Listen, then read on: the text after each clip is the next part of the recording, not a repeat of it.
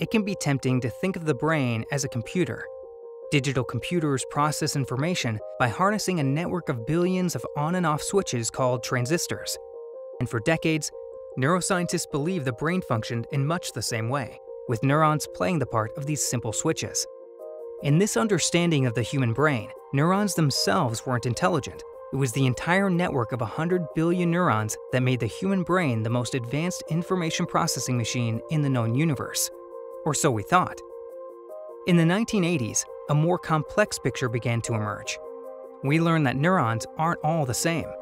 When stimulated, individual dendrites can express different voltages. This was the first clue that dendrites could be processing information independently and that our biological computing system might be more powerful than we thought. This is Jutta Poirazi. A paper she co-published this year reveals just how much we underestimated neurons and dendrites. So when Matthew Larcombe in his lab discovered the presence of some peculiar types of dendritic spikes, he came to me and we discussed what could be the functional role of these spikes. So the main difference of this type of spikes compared to the ones we know already is the stronger the stimulus, the smaller the amplitude of the dendritic spike that they discovered. This is something that had not been seen before in other types of animals, and we didn't know what could be their functionality. Poirazi built a computational model of neurons as a two-layer network, where dendrites functioned like processors within processors. We designed the model so that it would reproduce this decreasing amplitude behavior. What does this mean? It means that as you give the model a stronger excitatory stimulus, the output of the model should get smaller. And we wonder what could be the computation that would benefit from such a feature. And we thought of exclusive OR. The exclusive OR function, known as XOR, is a complex logic gate commonly seen in neural networks. It yields a binary output of 1 if one, but only one of the inputs is 1. In other words, a signal is only passed on when it is graded with the right combination of inputs. Mathematical theorists thought an entire network of neurons would be required to compute the XOR function. And the main novelty of our work is this is no longer true. If you have a neuron that implements this type of a specific transfer function that is produced by these dendritic spikes, then you can solve the exclusive OR problem without requiring a large network.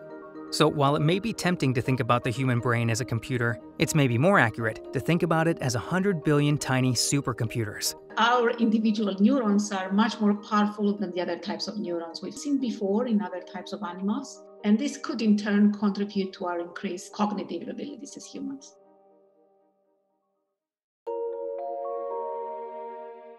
Where does one individual end and another begin? On the surface, this seems like a simple enough question, but for biologists, it's not so straightforward. Viruses need host cells to replicate. Slime mold amoebas spend part of their lives as a single cell, and other parts as a massive colony that moves like a single organism. Why is the natural world clustered into little ordered patches that we call organisms? Why is that? That's David Krakauer. He and his colleagues at the Santa Fe Institute completely reimagined individuality. Their new theory, called the Information Theory of Individuality, argues that individuals are best thought of not in spatial terms, but in temporal terms. We would argue that it's more general, that it's actually more profitable to focus on how information flows forward in time than the particular matter that the information is carried by. Individuals are not a static thing, they're actually processes, right? So an individual is a process. And that's a very different way of thinking about fundamental units in evolutionary biology than we've seen in the past. The theory operates according to 3 principles. Individuals can exist at any level of biological organization, from the subcellular to the social group. Individuality can be nested, with one individual living inside another. And it exists on a continuum, which means that entities can have different degrees of individuality. This is a kind of more fluid and continuous notion of individuality that encompasses potentially a broad range of phenomena, from physical systems through the biological. There are 3 kinds of individuals. The first is shaped by environmental factors, but contains most of its information internally. This is what humans and mammals are. The second is the colonial form, which involves a more complicated relationship between internal and external factors. The third type is driven almost entirely by the environment. Stanislav Lem wrote a beautiful short novel called Solaris that was made into a wonderful film by Tarkovsky. And in that, an entire planet is an individual. The entire ocean is sentient.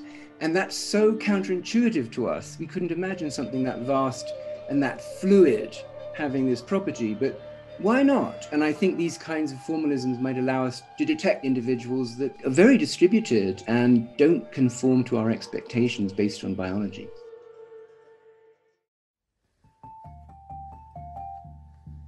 It may seem like a truism that sleep loss is bad for your health, but we know surprisingly little about why. Scientists still don't know, for example, why animals who are completely deprived of sleep die even more quickly than when they're starved. Dragana Regulja's lab at Harvard University studies the effects of sleep deprivation. We thought that if we deprive animals of sleep and if we see that there's an effect of survival and then we dig around the entire body in an unbiased manner, there's a chance that we may uncover some kind of cellular dysfunction or damage that could explain why sleep is required for survival. These are scans from the small intestines of flies that were kept awake for 10 days in Regulja's lab. That neon buildup is a material called reactive oxygen species, or ROS. So you could see that there is really extensive damage, extensive oxidation of gut molecules that follows accumulation of reactive oxygen species. So you can see damage to DNA, for example, and you can see cells dying. This thing that was happening in the gut immediately preceded the time when animals started dying. So that was a pretty strong indication to us that this might not be just a correlation, but might be causative for the demise of animals that happens during sleep deprivation. Regulja and her lab were able to replicate their findings in mice. This suggests that a fundamental job of sleep is to regulate the ancient biochemical process of oxidation. Oxidative stress is a consequence of sleep deprivation, and the gut is specifically impacted by sleep loss. And then that makes you think in general about the gut, kind of its very special role that it probably plays in our lives right now, and also that it has played in shaping animals throughout evolution.